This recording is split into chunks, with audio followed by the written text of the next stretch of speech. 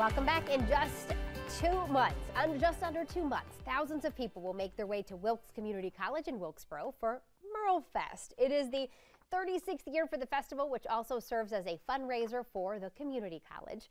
And Wes Whitson is the festival director, and he's joining us here in the studio this morning. How are you? I'm doing great. Thanks for having me. We're glad you're here. This is a busy time.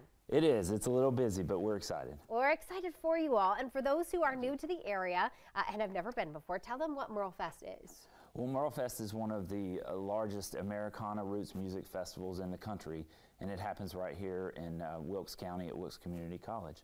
And it's got roots, obviously, in the heart of honoring Merle Watson.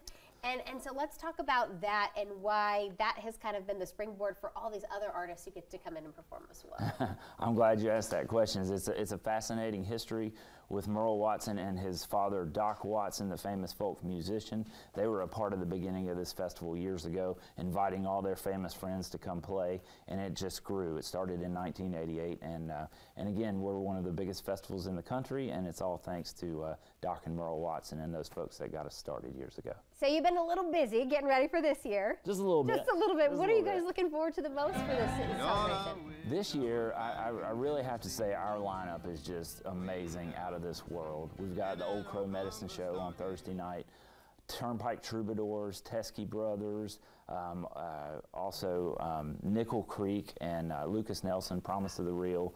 And we have 12 stages, so there's like over 80 artists, so I'm definitely leaving a few out there. But our lineup is just amazing. Can't wait for folks to come and enjoy. And you and I were just talking a moment ago before we came back on air. It's really a family-friendly event. Talk a little bit about the things that are there set up so that if you wanted to bring the kids out as well, what that looks like. Absolutely. It definitely is a family-friendly event. MerleFest is alcohol-free. That's part of those traditions that were set in place years ago. But we've got food vendors that are all local nonprofits. This isn't standing in line for food trucks. These are nonprofits raising money, so they're cooking up all types of stuff. There's a kids area and a kids stage. We call it the Little Picker stage, with kids activities there and programming for kids, jugglers, tons and tons of shops and craft vendors there. So there's something for everybody at MerleFest, and we pride ourselves on being a well-run event and a very safe environment. And on giving back. Talk about how the festival also gives back to the community. Yes, I heard you ladies talking about fulfilling needs earlier this morning, and that's exactly what we do with MerleFest. All that we do there is to raise money for the students and the community there at Wilkes Community College. So all the proceeds go back to the students, and again, there's all those other groups, and student clubs are there raising money for their different clubs by selling water and sodas. So it's a great way to get involved with something that's just really a feel-good event and a fun way to give back to your community. Indeed. It's at the end of April. I want to put the information on your screen if you want to learn more, because tickets are on sale now, so you can get them on MerleFest's website. It is at Wilkes Community College, as Wes mentioned, April 25th to the 28th. Ticket ranges. What does that typically run somebody for the festival, Wes?